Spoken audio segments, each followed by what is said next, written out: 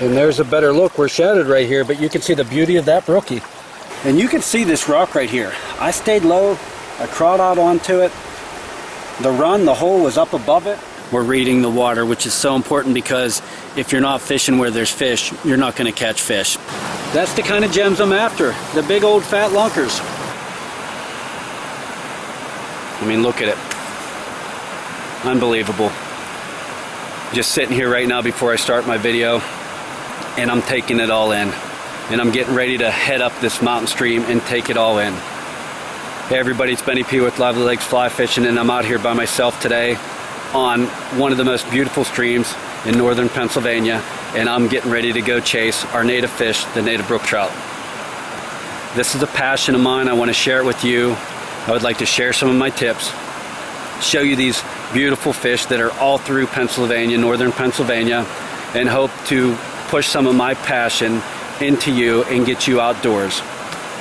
So follow along as I do what I love to do the most, and that's head up these Pennsylvania mountains and chase the most beautiful gems on earth.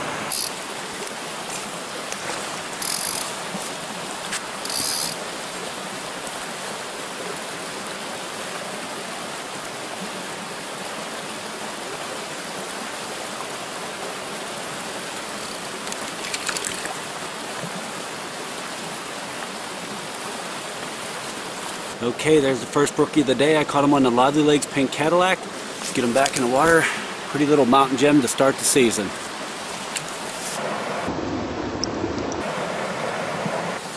Alright, that's the way to start off the season. I consider this my season. This is my native brook trout season, and you can see how effortless it was for me to reach back, grab my net, pull it out of the Netman holster, and then once I released that brookie, it just slid straight back into there. Now I want to go over my flies. You can see I have a Lively Legs nymph. This is the pink pheasant tail with the pink legs. And we've noticed that the brook trout absolutely love the color pink. So I'm going to have that fly up top in a tandem rig. And down below is a double trouble in dark natural. And I've caught a ton of brookies on that pattern as well.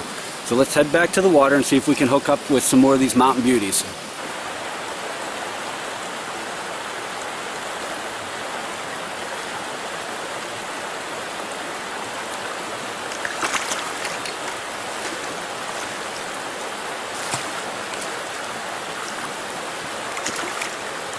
You want to talk about a little one. Second fish of the day. And look at that little bugger. Right there's a little cutie.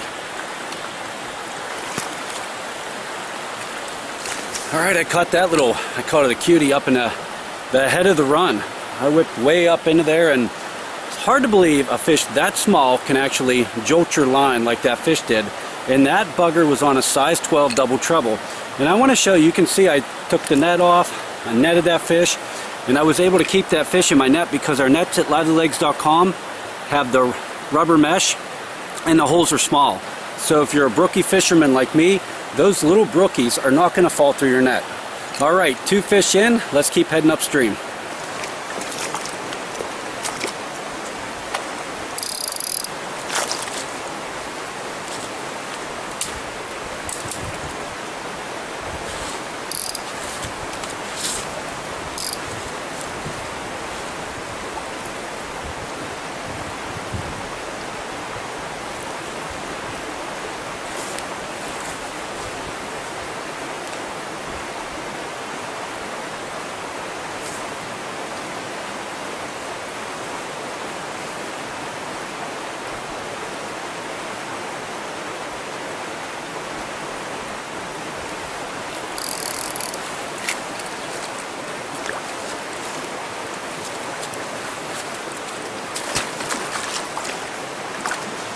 Didn't mean to, but I did a little slingshot action on that one. And this one here is caught on the dark natural double treble. The last 2, dark natural double treble. The first one was the pink pheasant tail nymph. Another absolute gorgeous mountain gem of a fish. And get them back in the water.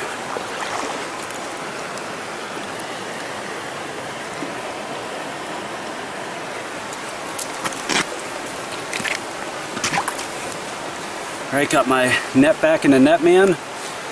And you can see this rock right here. I stayed low, I crawled out onto it. The hole was up above it. I did not want those fish to see me.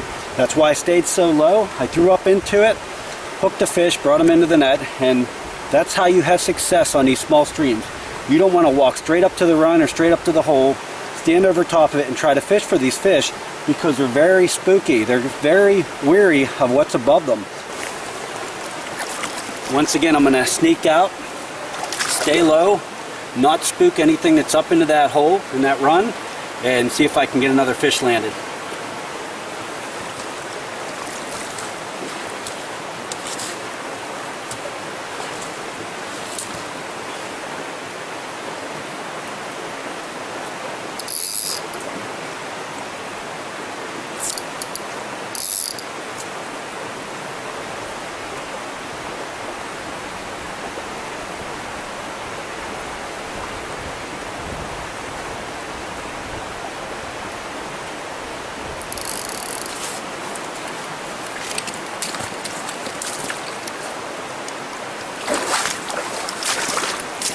Oh goodness, that's crazy. Another little one.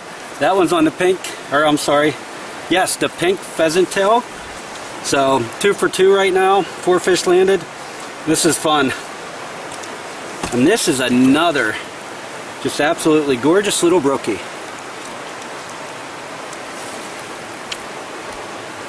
Let's go ahead and get him back in to the water here. And off he goes.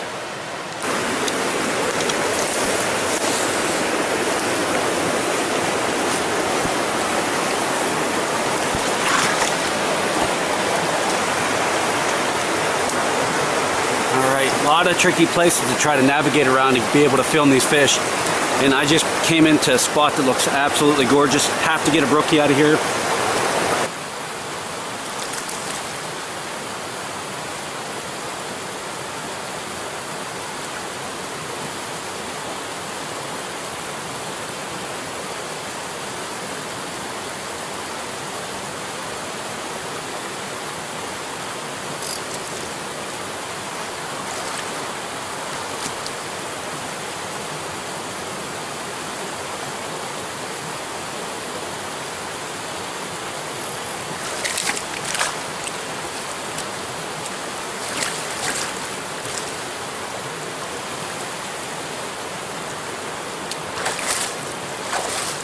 Finally hooked up with not a big one, but a meteor one, and you can see that is the pink pheasant tail right in the corner of his mouth. And this fish right here is what I call pink belly. Pink bellied brookie, and you're gonna see why when I pull him out here. Look at the pink on his belly. Get him back in.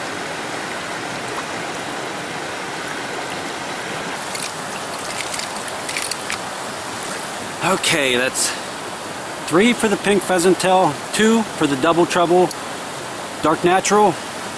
Got to give this one another try.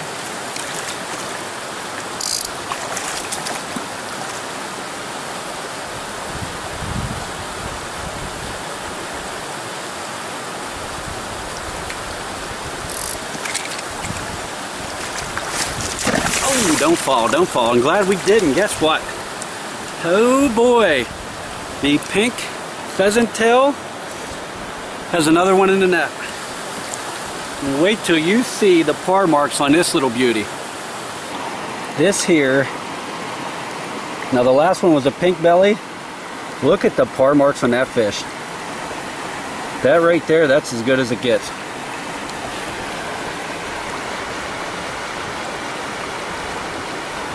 And back out into this hole. Well, this spot's been working pretty well. No use leaving a hot spot. Head out and try to get another.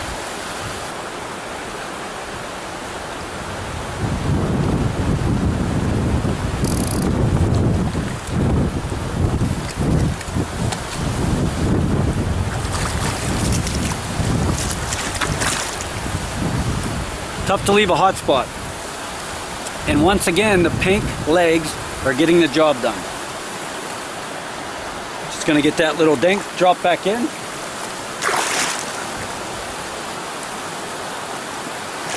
And away he goes. Okay, that's enough for that spot. And I'm gonna go ahead and give you a better look at this spot. So it's almost like two runs come together. Let me move the camera up here so you can see better. So what you're seeing here, you see this rock right here. This plunge right here and this run, they're coming down through. This run is leading the way. It's also breaking up around this rock, and all that water right in between is a soft spot. I'm just dropping it into that soft spot and letting it run right down through the middle of that double run, and that's where I caught all those fish. Okay, here's a look from up top. That's the run down through there that I just went through. Here's where it plunged down over. Here's the upper part of that run. And look at this spot. Right up above where all these logs are down, we have a nice soft spot. There's a run coming into it. And I need to cast up under that log, and I'm gonna find a brookie in there.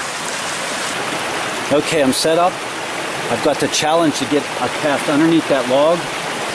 And just look up that stream right now. Let me go ahead and zoom in. Look how gorgeous that is. That's the beauty I was talking about right there. I'm not going to zoom in too much because I want to go up here and I want to catch a fish. But I have to stay low. Here's one of the tips. Stay low.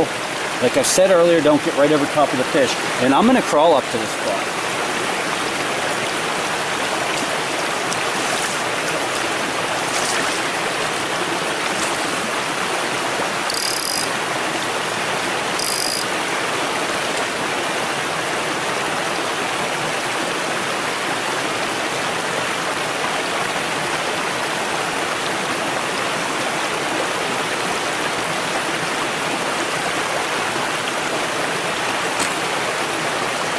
Had him hooked.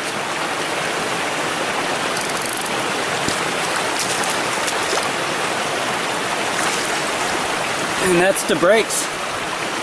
Challenge was there, it was fun. I did a lot of things right. Hooked the fish and I just didn't get them in the net. We'll head upstream and get another. Okay, everybody's favorite, the ginormous plunge pool, it creates a big hole. I'm not going to attack the big hole part first. I'm going to fish these edges. There's a washout on my side, and I'm just going to zip a couple casts up into this washout, this root system, and see if I can't pull one out before I attack the main part of the hole. I'll get on the other side of the camera for this.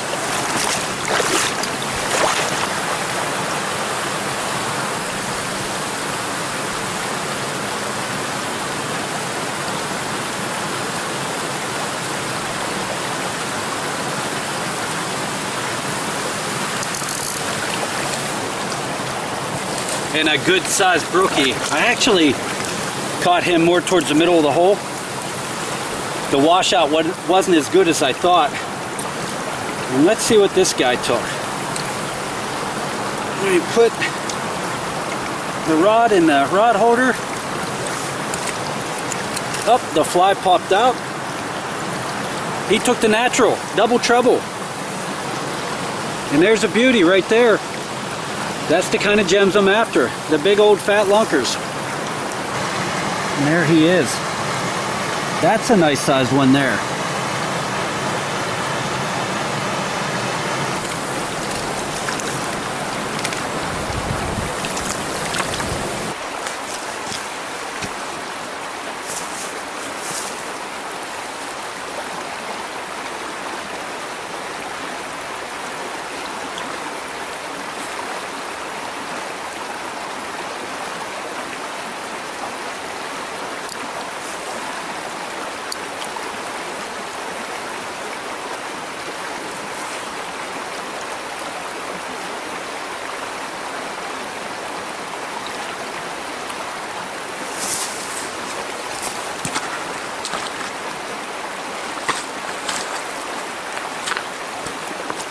Alright, not much size of this little one. Dark Natural Double Trouble got it done. And on that little one you'll see the trick to me getting that fish was to get way out, and I had to keep my one hand on the ground for balance and throw up and on my side of the bank, because the opposite side right here, it's like straight up and down. There's no way to fish it, and it needed fish on my side. So I leaned my body out, stayed low, put an arm out in front of me, and reached out there and got that little guy. Sometimes you have to put yourself in some awkward positions to catch these fish, and that's just how it is. This is tricky fishing, this is native brook fishing, and if you get on top of them, you're going to blow up the situation, and boom, they're going to be gone.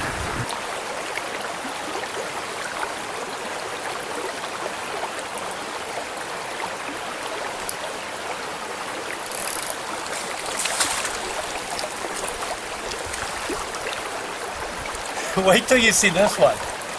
Oh man, I am in some canopy right here. I don't know if you can tell in the video, but I had my hands full trying to get into this spot, and then to set a hook without catching tree branches was almost impossible. Well, wait till you see this fish. This right here is the beauty of the day. Look at that red on the belly. We'll get a better look. I'll get my other camera out and get a little clip of him going into the water. And there's a better look. We're shadowed right here, but you can see the beauty of that brookie. Back down to his hole. Now that right there, to me, that's an unbelievable fish. I mean, the rest of them were a little bit washed out up to this point. I had the pink belly, that one with the unbelievable coin marks on it, but that right there is the kind of fish that puts the icing on the cake to my day. If you haven't experienced blue line fishing, you have to get out and give it a try. I'm passionate about it. I know there's a ton of other people that are, and don't just follow the PA interactive maps that say Class A wild trout waters.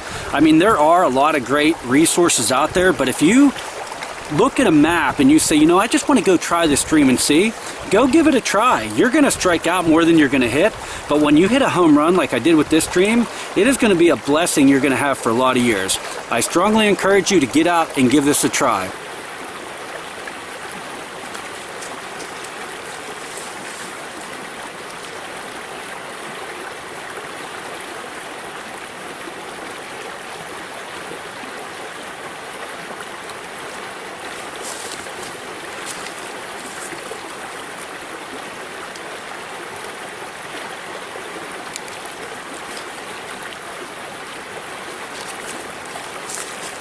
Okay, that was pretty cool. I had to stay stealthy behind these logs. This brookie here, it is like clear. It is one heck of a washed out brookie. We'll check this one out. That one was on the pink pheasant tail, and you can see how washed out that one is. That last one was unbelievable. This one is very washed out. I'll give you a better look as I'm putting it in the water. And there it is. When I say washed out, I'm meaning it's not full of colors. Definitely a beautiful fish. You can see the par marks, the coin marks. And back into that hole, and you couldn't see it. Let me back up here. Okay, here's a better look at the spot. Stream splits up there. You can see that right through there is the stream as well. So it split, it comes down through, and look for these washouts. It hits this bank, it makes a turn, and that's washed out, and that's where that little one was hiding right there, right in that washout. I don't know if you caught it in the video, but I was able to take my net off and leave it right on the side in the water so I could bring the camera over closer and keep that fish in the water the whole time. And on the net man, we have this little D-ring right here and a quick clip that comes with our lanyard, and it clips on and off very fast. So if you need to take your net off for any reason, I'll give you an example. Like if you have a friend fishing with you and he doesn't have a net and he really needs one and you kind of can't get to where you need to net his fish, you can unclip your net and hand it to your friend. Just like that, right back in the holster and ready to head up the water.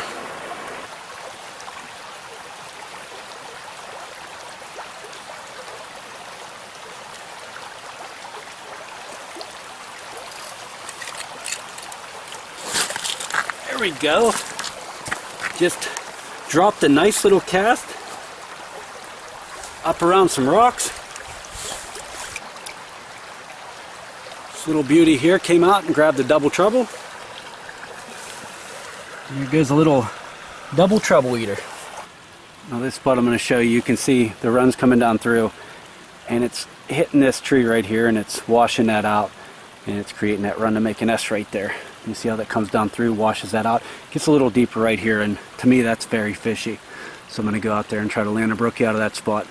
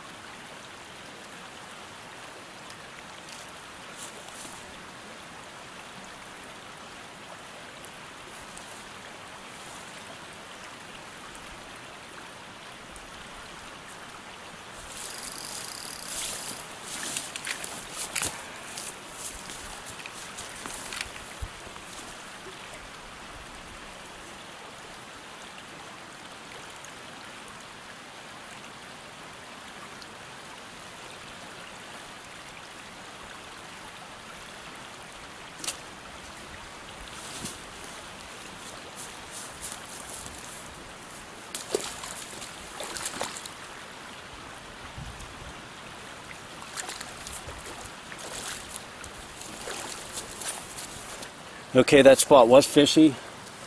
Keep a spot like that in mind. I had a nice one hooked, went down in to net it. It got off, and that happens. But spots like that, they're very fishy. Make sure you fish them.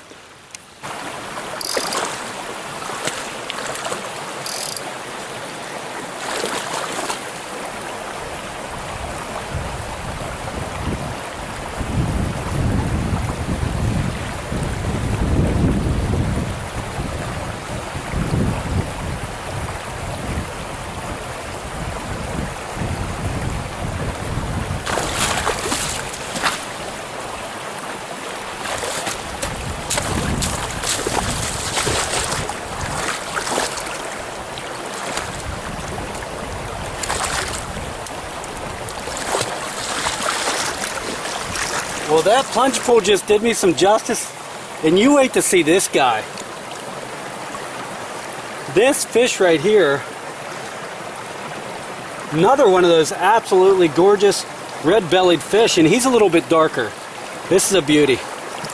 Kind of lost count between the double trouble and the pink pheasant tail, but I'd say at this point it's pretty even. Those are two of my favorite brookie flies. And check that beauty out right there. Par marks, red belly, got it all. There he is, and look at that awesome native brook trout. There he goes back down into the cold mountain water, and you can tell and you can see why I'm so passionate about this. Look at these fish, look at this stream, look at the environment I'm in.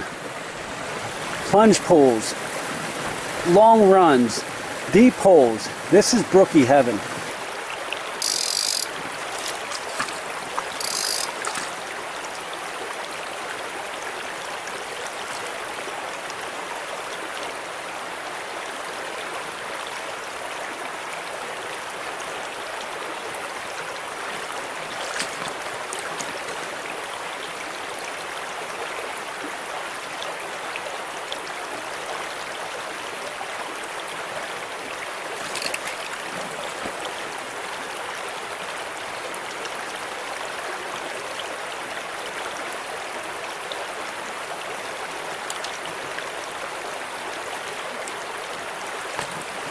Well, this guy sure is a dinker, and he's not falling through the holes of our Lively Legz net.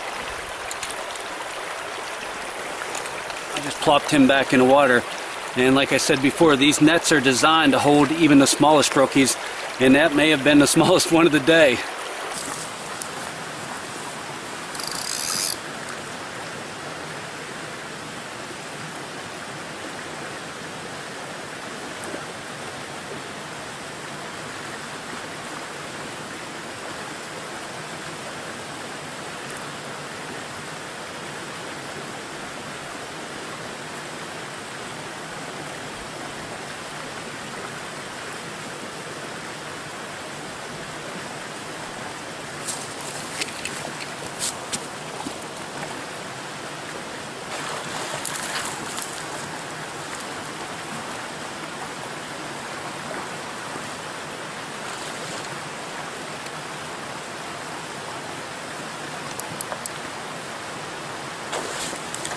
Okay, I went ahead and took the net off the net man and put that fish. He's in the water right there in the net, so let's go take a better look at him.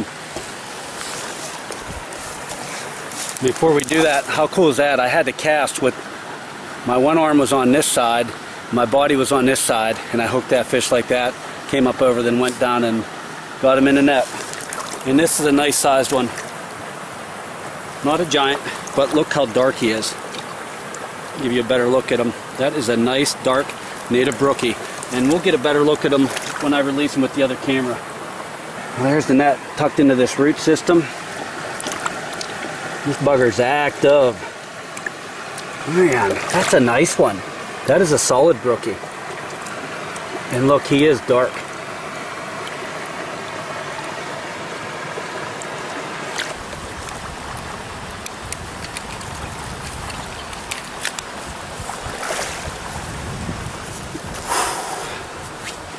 I've been sitting here a good 10 minutes and just taking it in, and I'm going to go ahead and say that last fish I caught 10 minutes ago, that dark brookie, I'm going to end it right there. That's a great fish to end it on. The sun's going down, and that means I need to get down off this mountain. I hope you were able to see some of the passion that I have for this sport, and I hope that ignites something in you as well. I try to do my best to share some tips, and most of those tips were reading the water, which is so important because if you're not fishing where there's fish, you're not going to catch fish. I'd like to thank everybody for following along. Thank you for all the support, and until next time, best of luck on the water.